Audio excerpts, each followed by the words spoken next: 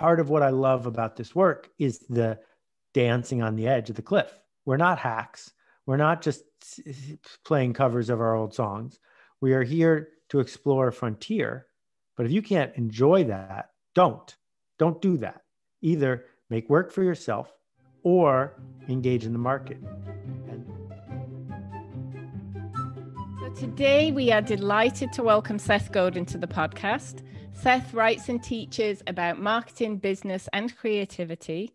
He has published 16 best-selling books, writes one of the world's most popular blogs, has built several businesses, and created multiple online courses.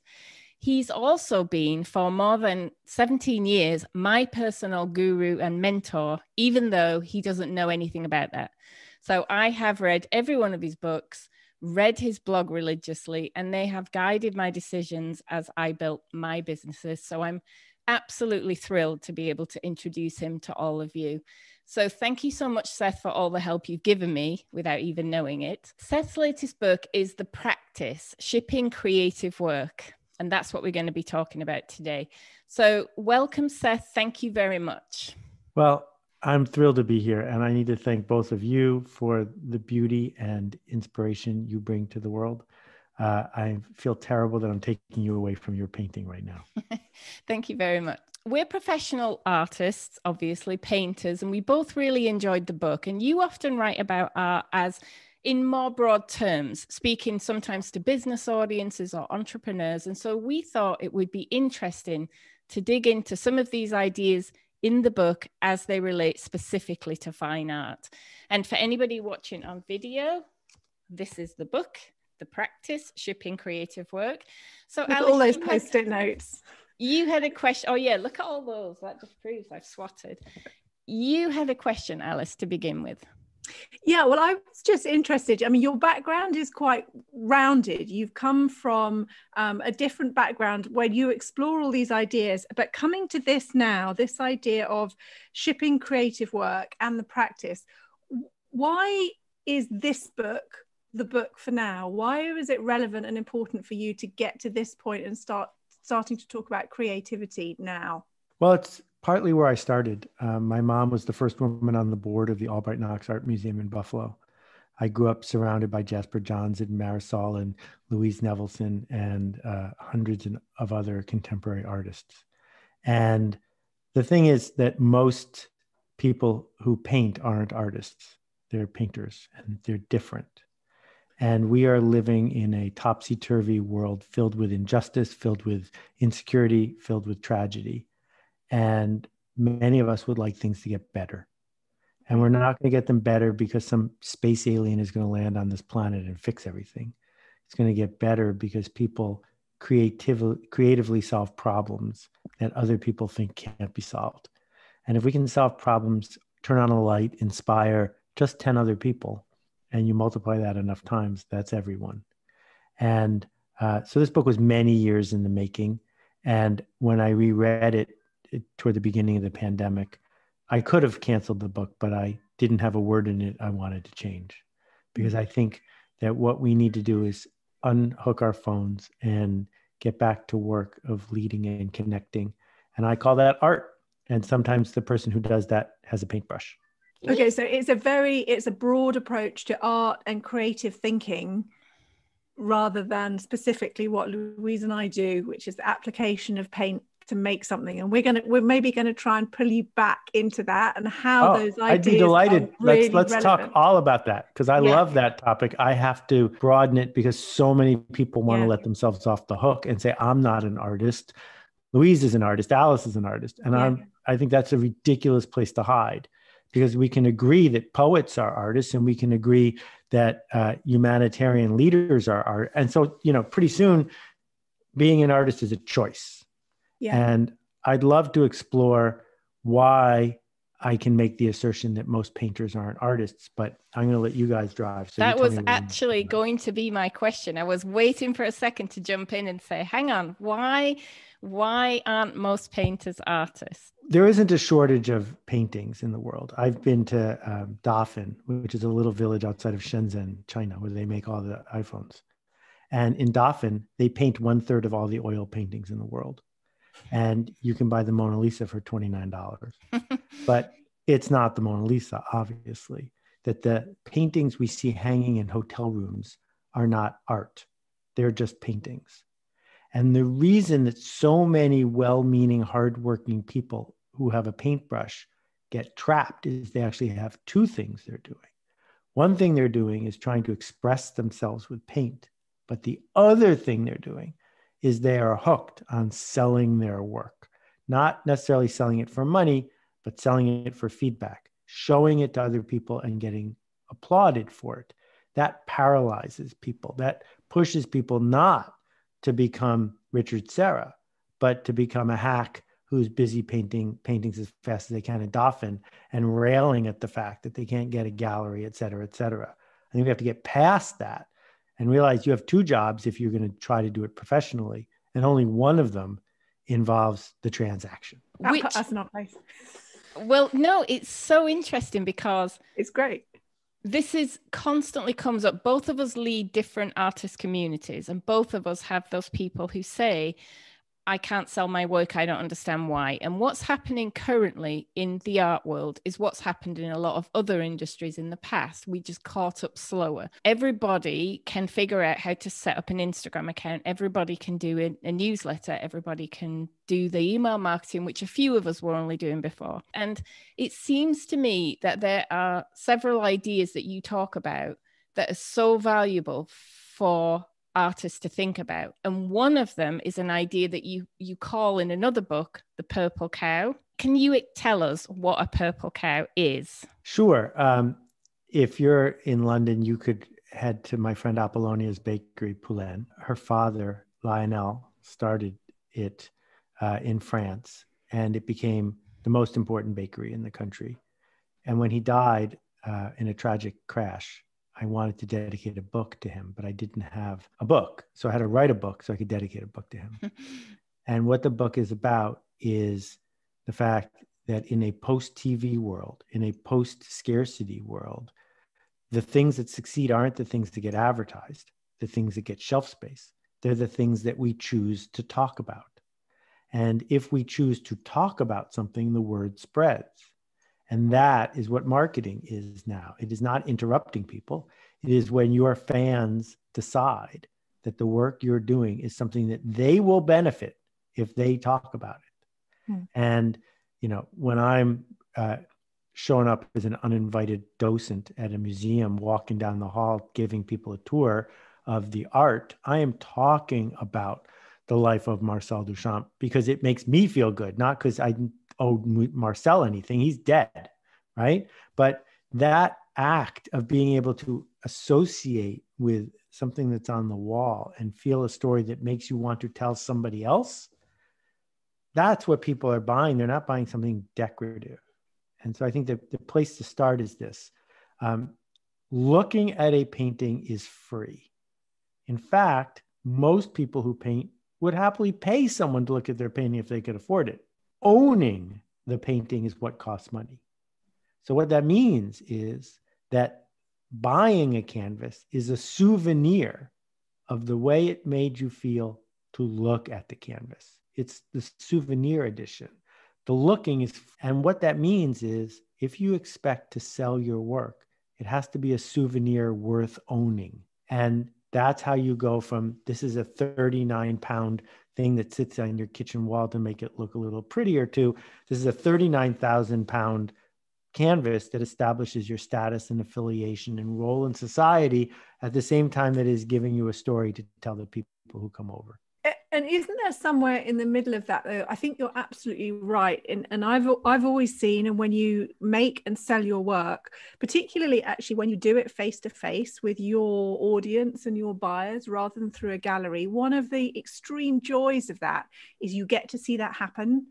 You get to see that happen in somebody looking at your work, and it kind of completes the circle for me. It's a really powerful thing, but I think it's also difficult to anticipate it when you're perhaps at the beginning of the process. And we've all got to get through those stages where we're not getting that reaction from people for our work. We're not achieving that. And there's an element of frustration in that's a very, it's a difficult thing to take on board, because we actually have to be pretty brutal with ourselves at that point and accept that it's just maybe not quite as good as we want it to be yet. And you've just got to stick with it long enough for that to happen. But I know we were talking about this earlier. One of the difficult things is whether you as an artist are making that work for you, for yourself to have that reaction, or for your audience to have a reaction. And when it gets handed over too far and too led by what you expect somebody else to do as a result of it, then maybe you've lost the plot a little bit. Ding, ding, ding, ding, ding. That was brilliant. Yes. So many ways to decode this. I'll tell you the story of my friend Audrey. One of the challenges that painters have is we over-index on fame. Being a famous painter gives you an enormous amount of leeway and freedom and leverage. And a lot of times when someone who feels insecure about the work, who doesn't know who Clement Greenberg was, who doesn't feel comfortable talking about the work, but if they see something by a famous artist, then it's okay. Mm. And so my friend Audrey is a super talented visionary and was having trouble in the New York City gallery scene getting anointed as the next famous artist. And so I egged her on, and she actually took me up on it. She had some of her work printed up at 2.5 by 3.5 feet, got some wallpaper paste, and went to New York City and just put it on the sides of construction sheds, just put it on the wall, just mounted her own paintings over and over again on the walls of New York City, and then watched as people walked by. And she had a gallery showing in New York City. No one could stop her. And as soon as you took commerce out of the equation, interesting things happen. You know, my friend Shepard Fairey has been arrested 30 times putting his work out into the world for free. You know, the legend of Banksy completely pierces the mythology of the art market, because Banksy's work is expensive precisely because it's often free, and precisely because he's famous, even though no one knows Richard's real name. And so when you decode all of this, what you realize, as Alice pointed out, is at some point you're either going to have to say, I made this because I'm proud of it and I don't care what you think, or you have to say, I see how the market works and I'm going to make a living doing this, and I don't care what I think. But getting both is really rare. Do you think it's possible? It's totally possible. I mean, I think someone like Richard Serra has stuck to his vision for a long time, but I would probably say that for the last 20 years, he's been playing cover versions of his work, not doing what he felt like, because to get paid $500,000 to make something out of Core 10 steel is a good living. And at some point you say, I'm Richard Serra with a capital R and a capital S, and this is what Richard Serra needs to make. Mm-hmm. And we've certainly seen this with Jeff Koons, because every 5 or so years he shifts his vernacular and he almost goes bankrupt because it doesn't look like it's supposed to look. And the market says, I don't want this, even if you're famous. And then he comes through on the other side often, but not always. And so that's part of what I love about this work, is the dancing on the edge of the cliff. We're not hacks. We're not just playing covers of our old songs. We are here to explore a frontier. But if you can't enjoy that, don't do that. Either make work for yourself or engage in the market. And the last part of my rant about this is I would love to talk about Hilma af Klint if you saw her recent show. I don't know what it was like to be an upper class woman in Sweden in the 1920s, but I cannot applaud her bravery as an artist, because she hid her work for 40 years. And I can only imagine what would have happened to the world of contemporary art, your work, if she had had the guts to share her work, because it would have opened doors for women. It would have opened doors for expression. And, but she wanted to paint for herself and 5 other people. That's her privilege. But at some point, it's not art if you don't ship it. This is where I got a little bit hung up, and I'd love you to clarify a little bit more about this. So I got stuck on the balance between making something honest, on the edge, genuine, that you believe in, and thinking who it's for, which you talk in the book about. Think who it's for. Mm-hmm. And I have never made a good painting when I was thinking about the audience. If I start thinking, are people going to like this? Is this right? I go off the rails, it gets boring. Then I have to come back and mess it up again and start again.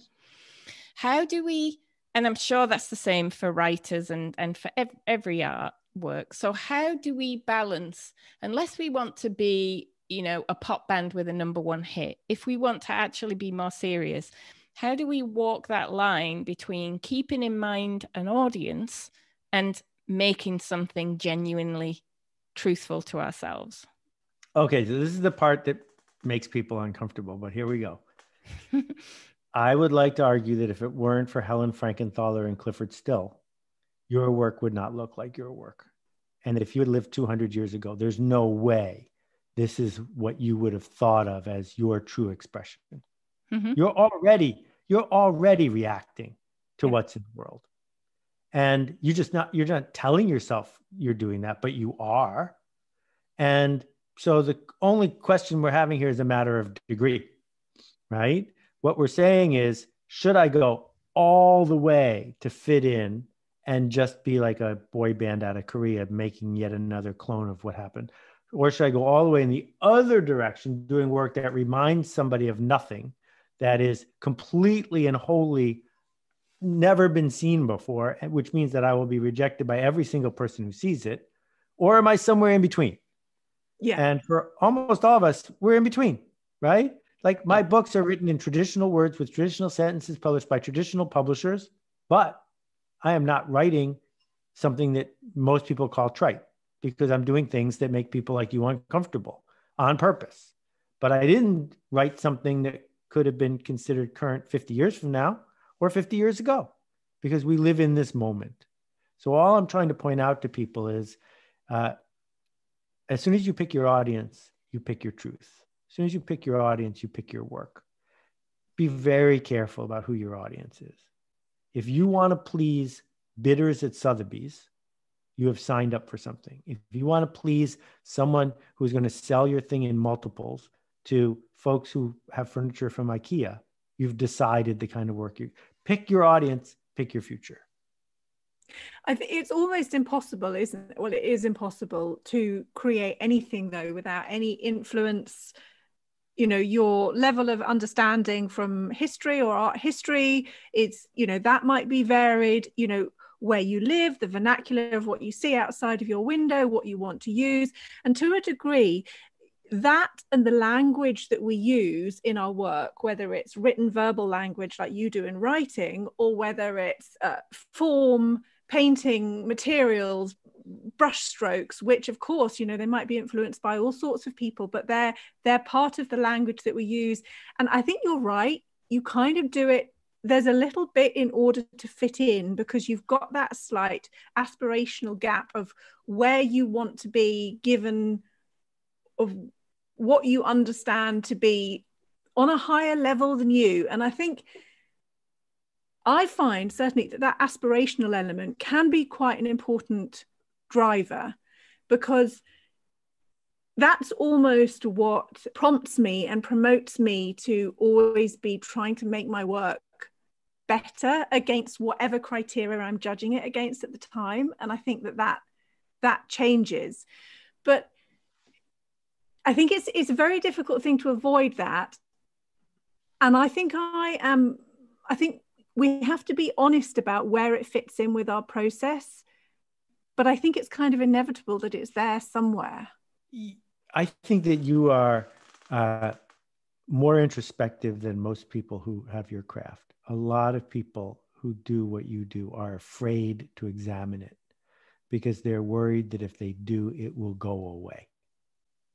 And I believe if we examine it too much, that may be true, right? Yeah. But, if you wanted to write thriller novels, I think it pays to understand deeply the genre, to analyze James Bond and all the rest, chapter by chapter by chapter, to draw graphs and charts of how it goes, of how it fits together.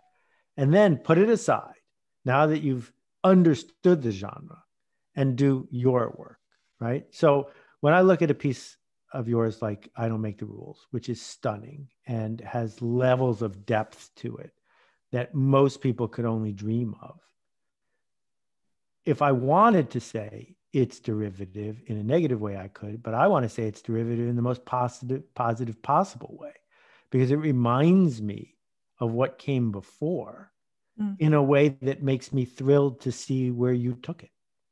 And it opens the door for a whole new levels of understanding that I wouldn't be able to have if I hadn't seen what came before. Yeah. And we can embrace that, because the fact is human beings need genre to make decisions. Genre does not mean generic. Genre just means it rhymes with what came before. So when you talk about finding the audience, I think I got a little bit stuck on the way I think about it when I sell a course, which is, who is the person this is for? I know how old she is. I know where she lives. I know her problems. I know how to talk to her. We're talking more about, in this case, find an audience. Don't look for a painter. Don't look for an audience who's looking for a still life of traditional flowers painted in Renaissance colors, because they're not going to like a modern abstract painting. But so that's as far I'm taking it as you want us to define audience. I want you to go way further than that. Okay. I don't think any painter who cares about her self-esteem should ever show work at an outdoor craft fair painting show. I think it's... Well, I'm going to disagree with you there, because that's often where you begin. It doesn't mean to say that it's where you end up, but skip it. It's your route in, no? Skip it. That is not the route in. There is a difference between Joni Mitchell honing her craft in a coffee shop setting on her way to getting a deal with a record label, and a painter showing work to people who came out on a beautiful day post-COVID to go for a stroll, who are looking for traditional pictures of daisies and have 39 pounds to spend. You don't get from there to people who are buying real art as a souvenir of a feeling of emotional shift for 10,000 pounds. That is not the journey, because you're exposing yourself to people who aren't there for you, and finding the people who are there for you. No, you don't start with 10,000 pound canvases, but the people who are at that show have a different problem that they need solved. And so the example I'll give you is my friend Abby Ryan. So Abby, 10 or 15 years ago, started painting an oil painting every day. She's a much more traditional painter than you. She paints still lifes. And she began by videotaping the work and teaching other people how she did the work. And then at the end of each day, selling that painting on eBay for $100. And this work of generously leading, exposing her method, showing people how she constructed it, wasn't shown to people who didn't understand craft and art, who weren't just walking around some craft show who were about to buy an ashtray. They were shown to people who cared about this, who didn't have the money to go to Sotheby's, but wished they did, right? Mm-hmm. And that the paintings went from $100 to $200 to $500 to $3,000 to Oprah magazine, to her being a professor at a university and having this following of tens of thousands of people, because now she's famous. She is the Abby Ryan, right? That path made her better at every step along the way, because the feedback she got was the feedback she needed to make herself better. Whereas if you just put up an easel at some craft fair, the kind of people who are sneering as they walk by, they're not sneering because you're bad. They're sneering because they feel insecure. They don't understand your work. They came looking for something that reminded them of their parents, not something that reminded them of possibility and avant-garde and taste and anything else. So don't expose yourself to people just because it's easy to get into the fair if it's not going to make your work better.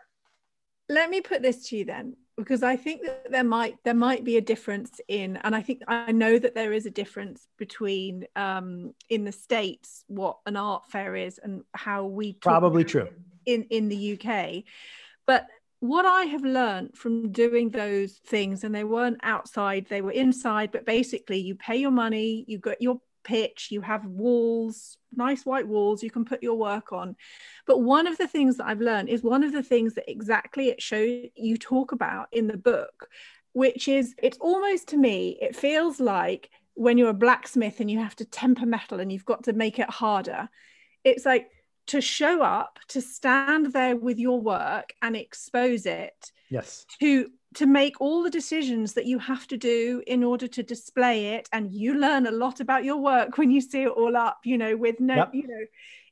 Not only do you learn, but you learn really by throwing yourself in at the deep end, that there are a lot of people who will walk past and they will give you barely 2 seconds of looking. And yet within that whole weekend, there will be those people who resonate with you and find you. And some of those are still following. They're still interested. They still come back years later. Yeah, we agree. I totally agree. That there's one of those shows in New York that I usually go to called the Affordable Art Fair. Very similar, and, yeah. Yeah, that's not what I was talking about, but okay. I totally agree. Pick that audience and those people.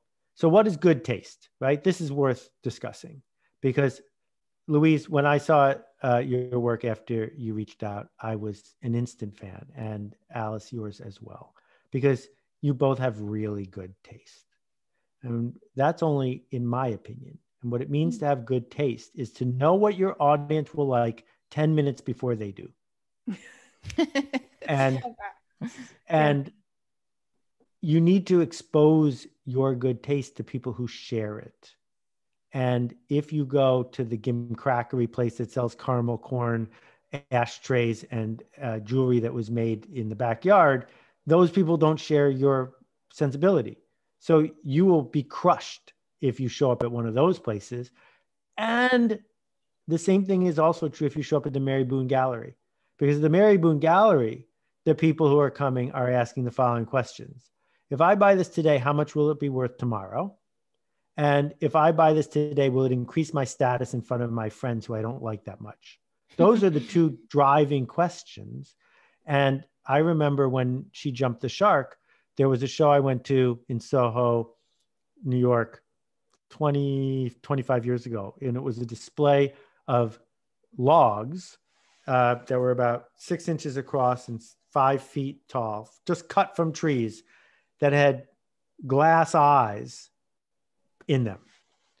And as a conceptual piece of art, I thought it was a really cool idea, druids and the whole thing, but they were $150,000 a log. And the only reason anyone was buying them was because they figured that after Mary Boone sold out, they would be worth $300,000 a log. Mm-hmm. You don't go there if you have a different sort of craft and skill the way the two of you do, because you will be rejected and that won't help. Yeah. But it's a very difficult thing to place. I think when you're at the beginning, we all have to accept that we're at the beginning of something. And I think what you're saying is just be aware, have a mind on the end game of where it is that you want to head towards, and don't accept second best for yourself on the way there. I think you should also be honest with yourself about, are you looking for feedback? And if so, what kind? So if you say to me, you want to make $1 million doing this, then let's be honest about what kind of work you should make. If you say to yourself, I want the following review about my work in Art News, then let's be honest about the path you should go on. Because if you don't do that, then the first time someone doesn't like your work, who wasn't on your list anyway, you'll be crushed. And so I decided a bunch of years ago to fire the New York Times bestseller list. I did it in writing. I pointed out how corrupt they were. And I decided not to read my Amazon reviews. because if someone gives me a 1-star review on Amazon, all it means is that I didn't write the book for them, not that my book wasn't any good. And so my life is better because I didn't need those things to be happy. By insulating myself from them, I get to do my work. Whereas if I was on Twitter, if I was reading those reviews, I'd be crushed every day and I'd stop. On that note, you have a phrase in the book I love: reassurance is futile. And Yes. I see this so often where people share their work and all they want is for everyone to say it's good. But it doesn't matter how many people say it's good. One person says it's bad and they're thrown completely off. So tell us about reassurance is futile. Well, like a warm bath, it's very pleasant. The problem is that if someone tells you that everything is going to be okay, if they predict the future, if they say this is good and everyone is going to like it, that feels good until the future arrives. And when it does, we realize it didn't work and we need more reassurance. And there is never enough.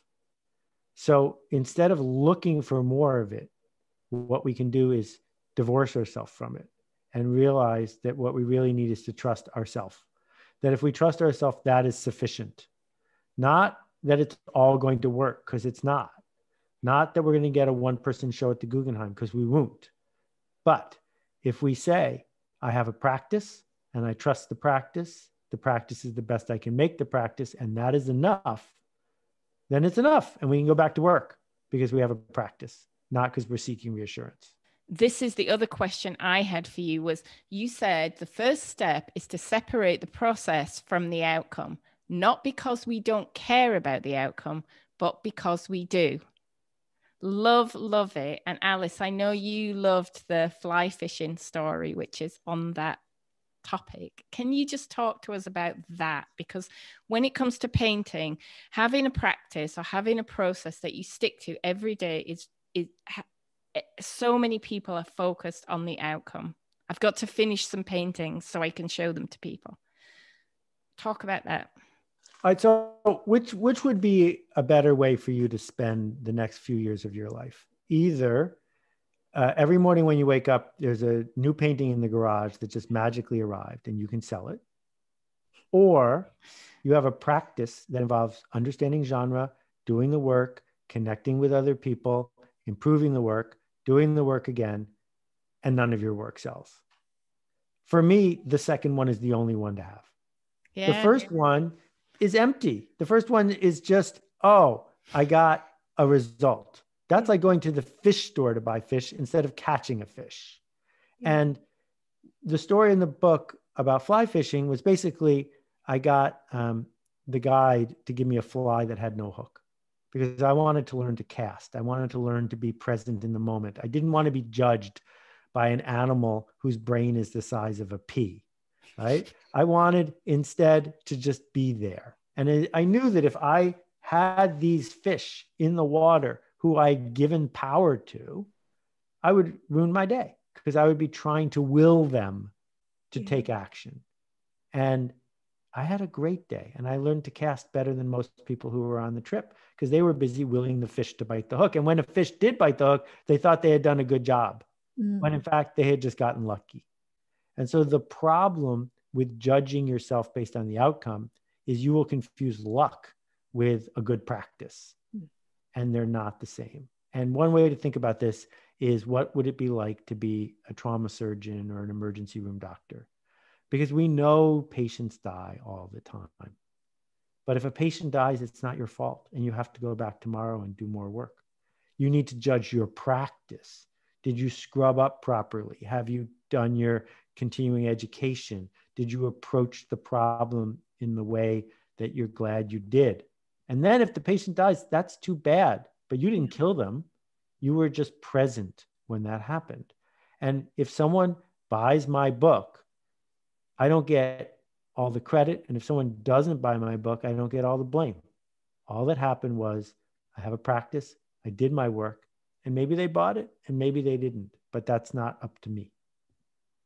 And I think that's the part of all of this, is that this is it's an endless reminding, learning. You know, we all go off on track, and you kind of just got to nudge yourself back on again, course correct with what you're thinking, check in with who you're listening to. And one of the favorite things in the book was when you're talking about marathon runners, and you say the only difference between tens of thousands of people who finish the marathon and those that don't is the finishers figure out where to put their tired. Like, this is going to happen. It's not going to be good all the way. And I think that that's something that I've learned, is that once you can accept that there are going to be all of these moments, it isn't all going to be perfect, then you just know that you're just, as long as you're still in the race, you're just still in the race. Correct. And then I just need to add one more thing, which is you're probably not as good as you think you are. Of course. And Never. You're probably not as bad as you think you are either. But in this moment, you might not be as good as you think you are. And so part of our practice is learning and exploring.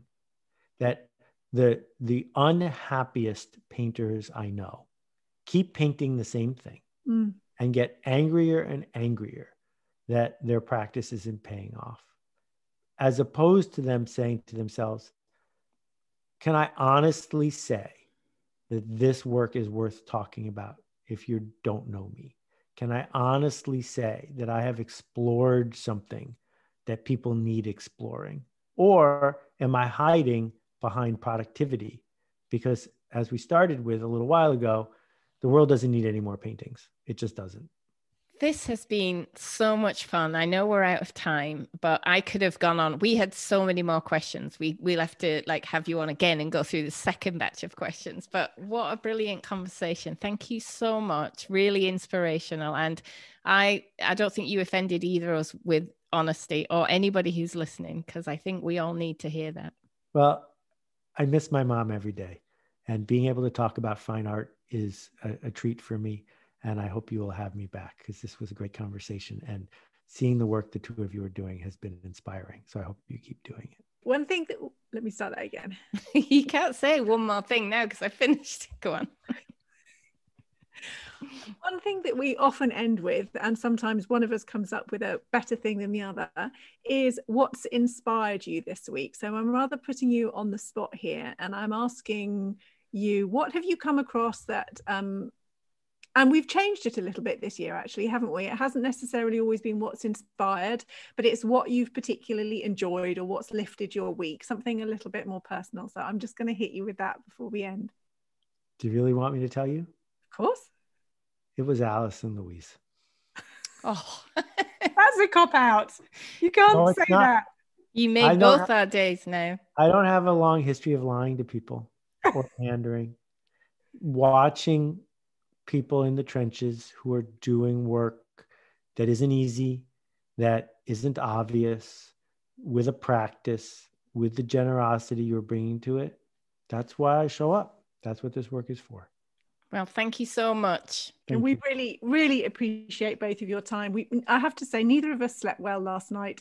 We were both, we both admitted this morning, we had a little chat earlier that we were both unseasonably a little bit nervous, but we both knew that you would be a fantastic person to talk to. And I think we're both going to go to bed very happy this evening. So thank you so much for your time. It has been fantastic. A pleasure. We'll see you. Keep making this ruckus. It matters. Hi, I'm Louise Fletcher, and together with Alice Sheridan, I co-host the Art Juice podcast. The conversation you were just watching was part of our 100th episode. If you're interested in honest, generous, and humorous conversations to feed your creative soul, check out Art Juice on Apple Podcasts, Spotify, Stitcher, or anywhere else that you get your podcasts.